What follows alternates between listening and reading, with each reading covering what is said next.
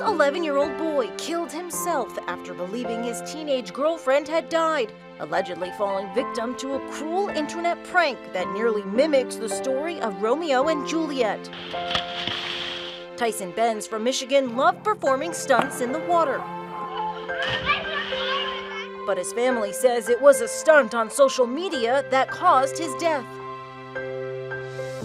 Police believe the boy hanged himself after his mother saw posts that indicated his 13-year-old girlfriend committed suicide when she had not. Prosecutors have not identified the suspect since she's a minor, but they have authorized charges against her for malicious use of a computer to commit a crime. A GoFundMe page was set up to raise money for the victim's family. Those in their community are sharing messages of love and support by posting photos online by making the letter T with their hands, symbolizing together for Tyson. Hands of Hope against cyberbullying after a broken heart took this boy's life.